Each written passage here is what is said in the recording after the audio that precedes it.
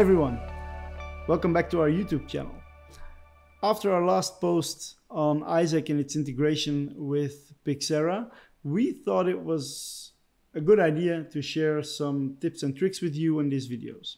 So the first one to start with is the ability of PIXERA to pipe back an NDI stream into a director unit when getting an input source only on the client device. So let me sketch that a bit better for you. So in this situation here, we have our screen behind me. This is connected to a client machine, and this client machine has two inputs. I am controlling that machine with my director, which is a laptop right now, and it's the idea of piping back an NDI stream into PIXERA and to be able to preview it here before switching. So let me dive into PIXERA and show you. So first of all, I created this screen. It's a 65-inch. We mapped it to the right output, which is the screen behind me. And in the compositing tab, we added two timelines. One background timeline, which is showing me this background, which you can see popping up behind me. And another timeline with 4 cues. One with just the background with nothing, black. Another one showing right pip, another one with the left pip, and another one with both pips. So I can show you this behind me. Those are the two videos I have on my input side on the client.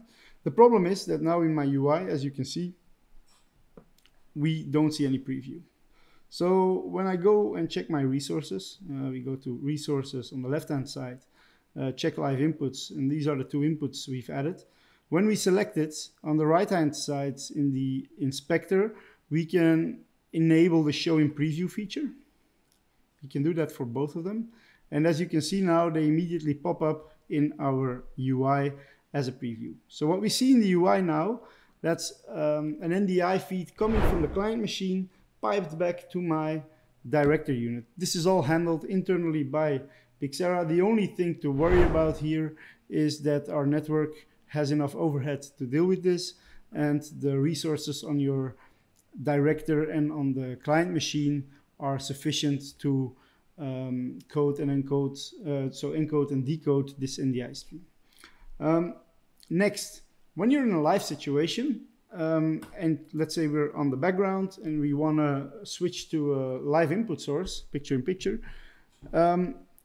yeah, we don't know if this source is available. We don't have any preview of it. We don't see it in our software. So we actually don't know anything about it.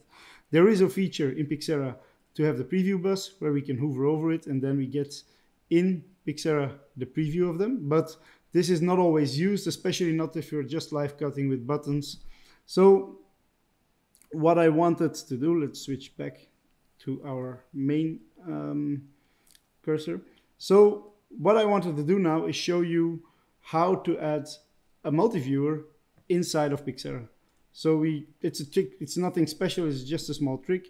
We can add two virtual monitors. We don't connect them to any output source. Then we can add another timeline. Let's call it preview. So preview. And when we're in that timeline, we will just add on every monitor one of those sources, and whenever I go over them now, we have a virtual preview monitor in our UI. We can then make a quick cue for it, call it also preview, and a pause marker.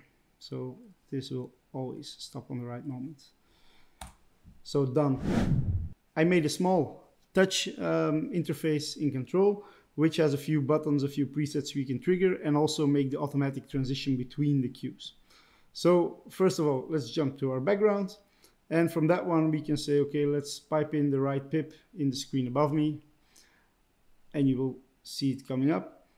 Then we can go back to the background, for example, and get the other picture-in-picture in. So that being said, this is all working now, and we always have a preview of our sources in our UI. This is just a small tip and trick we wanted to share with you. Stay tuned for more. Don't forget to subscribe to our YouTube channel and like this video. Thank you very much. Cheers.